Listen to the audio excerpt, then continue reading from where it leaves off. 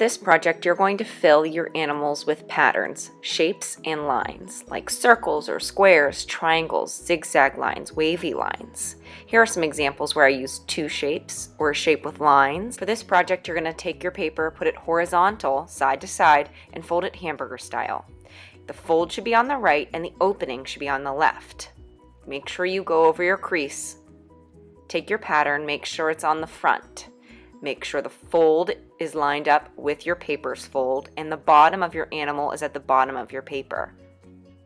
Fold is on the right. Trace your pattern.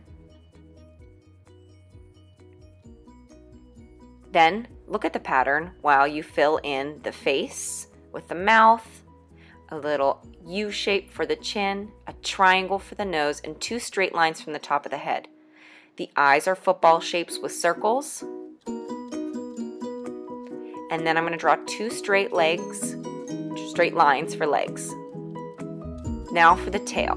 It curls up and then it curls back down. I like to make a mark at the bottom of my paper to show me where it's going to come back down. So I curl up, curl back down. Now flip your paper over, it's time to trace the back. The fold is now on the left and the opening is on the right. Line up your pattern, fold on the left, opening on the right. Trace, set your pattern aside, and copy the pattern to fill in the bottom of the head and the two lines for the legs. The tail doesn't go on the back because it's curled up on the front. Now when using oil pastels, you have to choose whether you're going to use warm colors or cool colors. Whichever one you choose to draw with, you'll use the other one to paint with.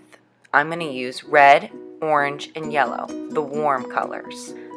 I select the darkest color, red, to outline all of the pencil on my cat. I use the remaining two colors, orange and yellow, to fill the cat body, tail, legs, and face with patterns made of shapes and lines. Be careful when using oil pastels not to lay your hand down because they will smudge if they're rubbed by your hand. I open it up so that on the front and back it matches. It might not be perfect and exactly the same, but it coordinates.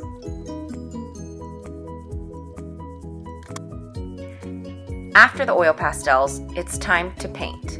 I'm going to be using the cool colors. Since I used warm colors for the oil pastels, cool colors will now be used when I paint. I'm using blue, purple, and green. The three cool colors. You can do different types of those three colors, like dark blue, dark purple, light green, blue-green, pretty much any combination of those three colors. And I mix them around and finish off with some dark blue eyes.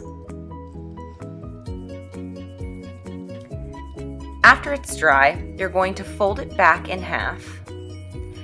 Hold the fold. It's time to cut out your cat. You want to make sure it's folded in half and you're holding the fold when you're cutting it out. I use my scissors and I start at the top and I slowly cut around the body of the cat. I don't want to cut too much of the outlined oil pastel because I want to keep that remaining red. Make sure you continue to hold the fold. Do not let go of the fold.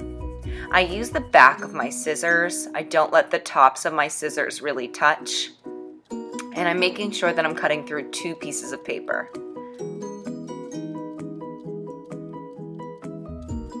The next step is to glue half of the cat.